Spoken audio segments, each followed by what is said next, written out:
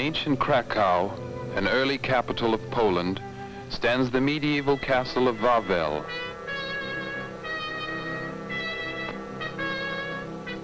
Here lived Poland's kings, rulers also of Lithuania and the Ukraine, in the 15th, 16th, and 17th centuries. The Middle Ages were for Poland the Golden Ages.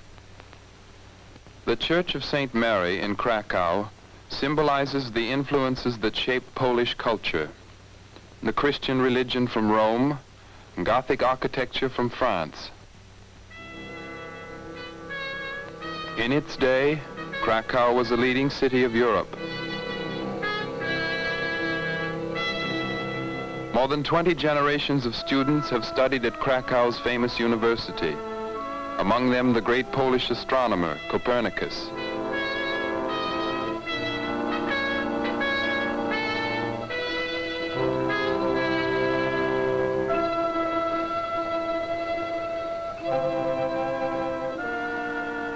Castle and fortress bear silent witness to the feudal nature of Poland's past, a past brought vividly to life for Poland's school children by frequent excursions to historic spots.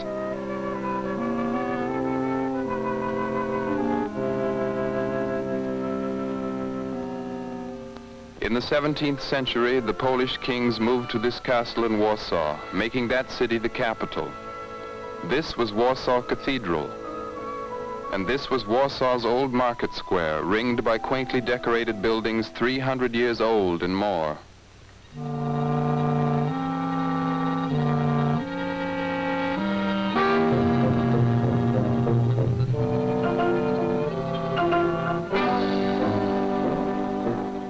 These were the last motion pictures taken in Warsaw before the war. All this is gone now. In this Baroque palace lived Poland's last king.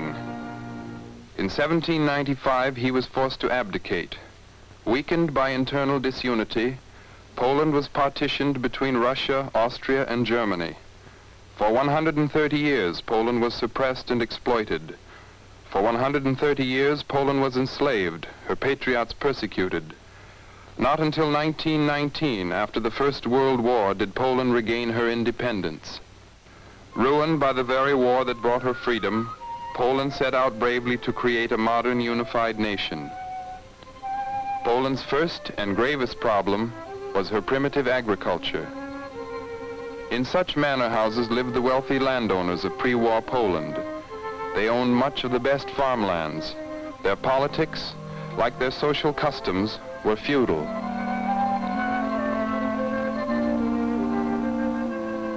These are the landlord's hired hands. These peasants have no land of their own, so they must work on the estate. They work very hard.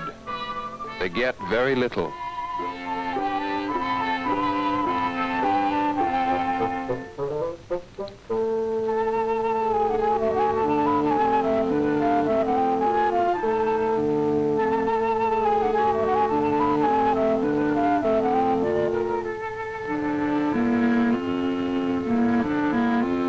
Poland's sincere attempts at agrarian reform were always defeated by the feudal lords of the manor houses, owners of the great estates.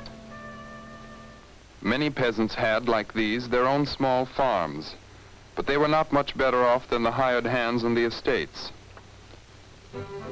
Farm machinery was crude and old-fashioned. The horse was the only source of motive power. Before the war, 65% of all the people in Poland lived in backward peasant villages, hard to reach and slow to change. If a peasant had anything left over after feeding his family, he carried it to the marketplace in the nearest town. These are typical market scenes in Krakow in 1937. They show commerce in its most primitive form. In vivid contrast to the drab life of the Polish peasants were their colorful costumes. Designs differed in each province. This is in Łódź province, near Warsaw. These beautiful garments were all made at home by hand.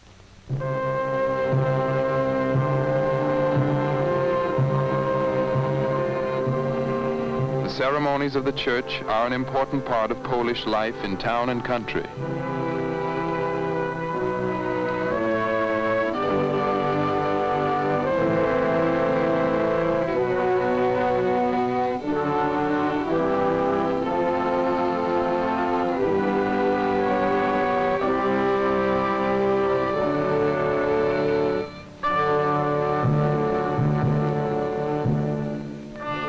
Polish village, the most important person was the priest.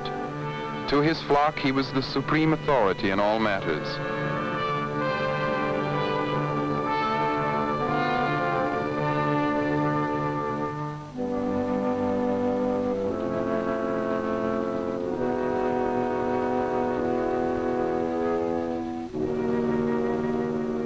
In the Carpathian Mountains, bordering Czechoslovakia, live Poland's mountaineers.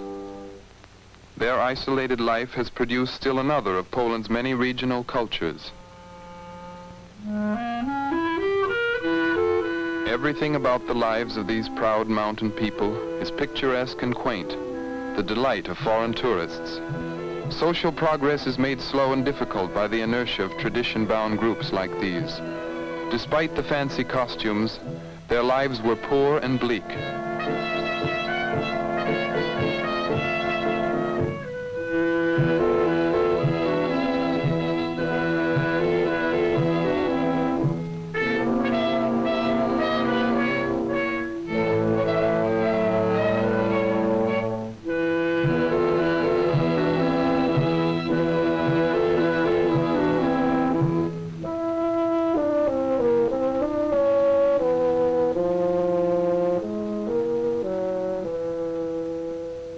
Another province, another costume.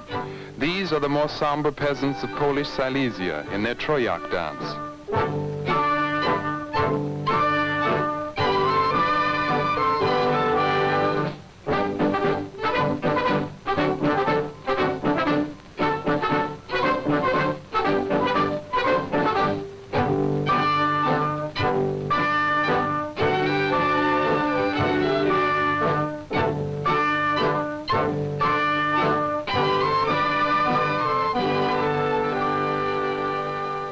About 1/3 of the population of Old Poland were not Poles. Here is a village of Ukrainians, the largest minority group.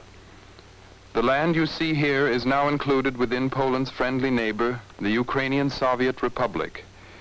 Inability to solve the national minority problem fairly was a major cause of Poland's internal weakness when war came. Another large minority group were the Jews, brought to Poland in the 14th century by Polish nobles who needed their skills. Those who were not assimilated lived in wretched ghettos, preserving their own language, religion, and medieval dress. In the 1930s, when the Nazi infection began to penetrate Poland, Jews were persecuted. Between 1940 and 1944, the German occupation forces in Poland committed the most hideous mass murder in history among these innocent victims.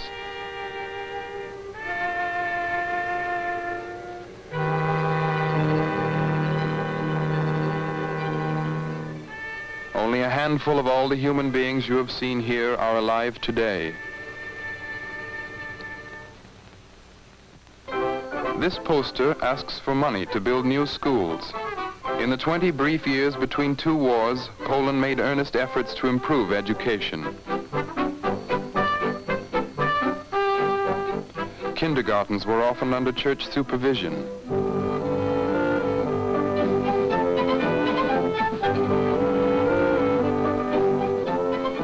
Only a small number of fortunate city children could be sure of good schooling and a comfortable life.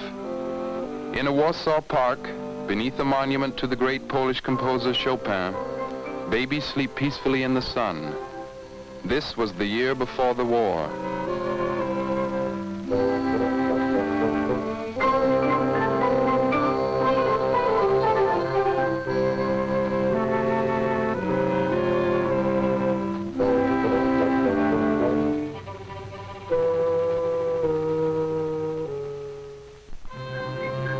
Tall steel-framed buildings of American design were Warsaw's pride in 1938. New buses and private cars contrasted with the ancient droshky.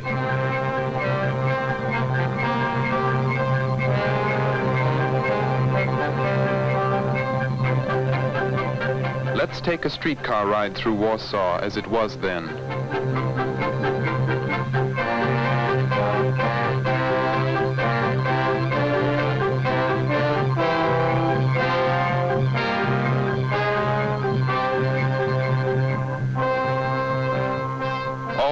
was bad news in those last days of the Nazi war of nerves.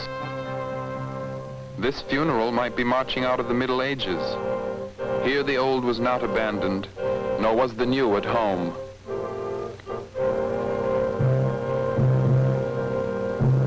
Warsaw was young, Warsaw was growing. Yet the foreman on this construction job treats workers as the overseer on the estate treated the peasants. These modern apartments were built by workers' cooperative societies, a sign of social advance in any land.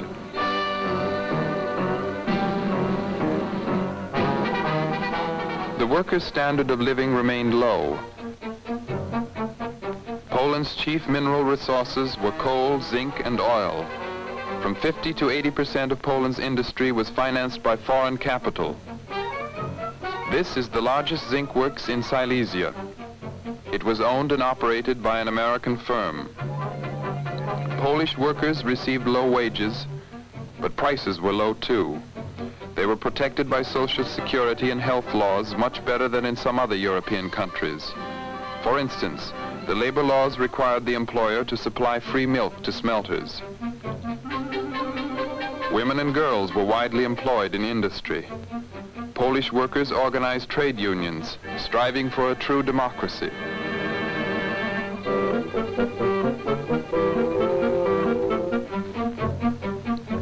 The major industry of Poland was mining. The best miners in the world come from Poland. Many American miners are of Polish descent. Before the war, most of Poland's coal was exported. This mine is in Silesia. It was controlled by foreign capital. It did not work primarily for the benefit of Poland.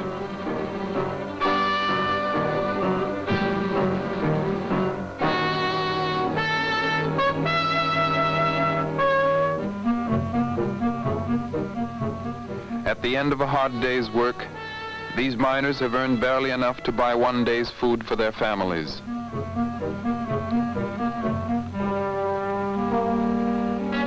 This is pre-war Poland. The corridor across Pomerania was Poland's only gateway to the Baltic Sea. Railways brought Poland's many exports to the new city of Gdynia. Only a few years earlier, these shores had been barren sand dunes. The swift construction of this great modern seaport was one of Poland's outstanding achievements.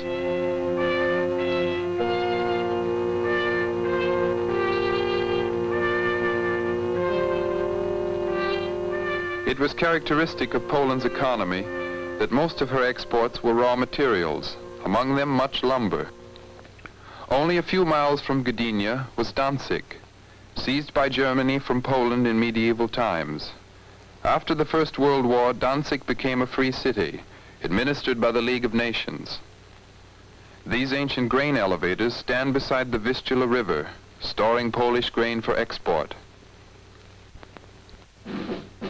Then the Nazis filtered into Danzig and made it a fascist bomb planted at Poland's doorstep.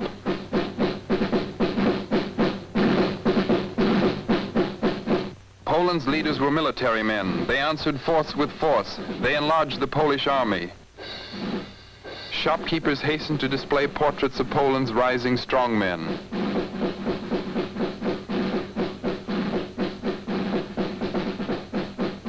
The last Polish president bestows a marshal's baton upon Poland's new dictator, General Śmigły-Rydz. With it goes the last vestige of Poland's democracy. Poland was now a police state.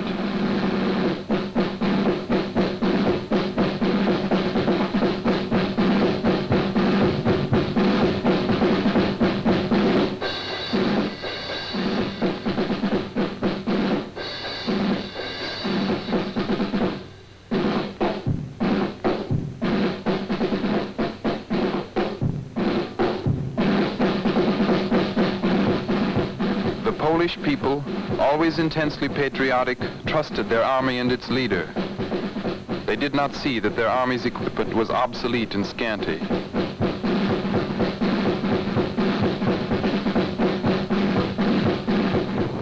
They did not know that these few old-fashioned planes overhead were the entire Polish Air Force. But the Nazi High Command knew.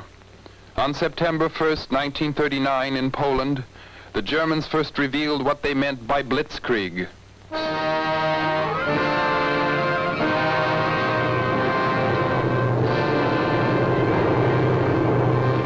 The Polish army put up a fierce and desperate resistance. German panzer columns stabbed deep into Poland's heart, severing communications. Poland was overwhelmed, yet Poland would not surrender. Polish cavalry attacked German tanks with such courage that they won a few temporary victories against the world's most frightful war machine. The struggle of men against machines was tragically unequal. Refugees streamed into Warsaw. Volunteers were building fortifications for a last stand. The government escaped. The population fought on. Although bombed and shelled mercilessly, Warsaw held. Rest day and night digging people out of smashed buildings.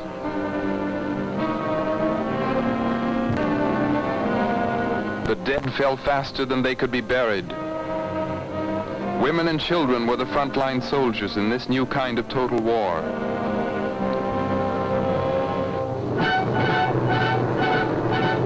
New-made orphans clung to what they could.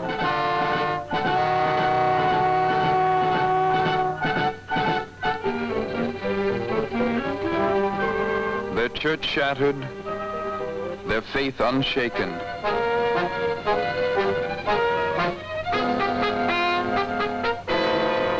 Warsaw starved while Warsaw fought. Every day the bread ration grew smaller. Housewives stood in line for hours exposed to German artillery fire. In a bombed hospital, the maternity ward is moved to the cellar for safety. This wounded baby is only 3 days old.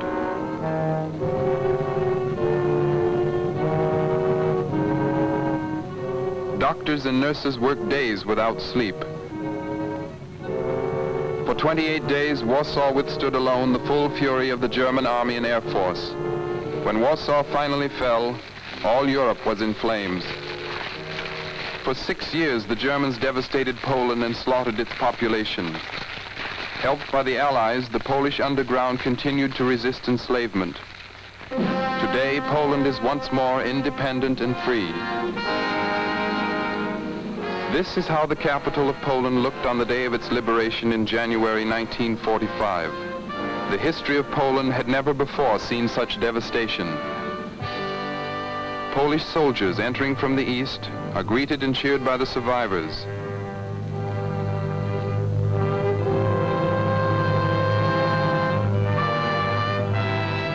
Life was at a standstill. Today, life moves again in shattered streets. Again, Poland digs herself out of war's ruins. Again, a new Poland is rising from the ashes. In this, the women of Poland are playing an important part. There are not many men left. The people of Poland are resolved to build a new capital, a new country.